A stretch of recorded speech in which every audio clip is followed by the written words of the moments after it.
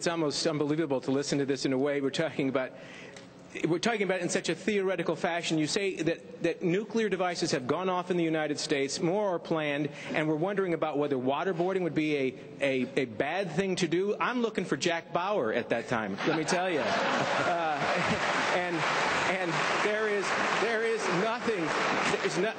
If you are talking about, I mean, we are the last best hope of Western civilization, and so all of the theories that go behind our activities subsequent to these nuclear attacks going off in the United States, they go out the window, because when we go under, Western civilization goes under. So you better take that into account, and you better do every single thing you can as President of the United States to make sure, number one, it doesn't happen, that's right, but number two, you better respond in a way that makes them fearful of you, because otherwise you guarantee something like this will happen.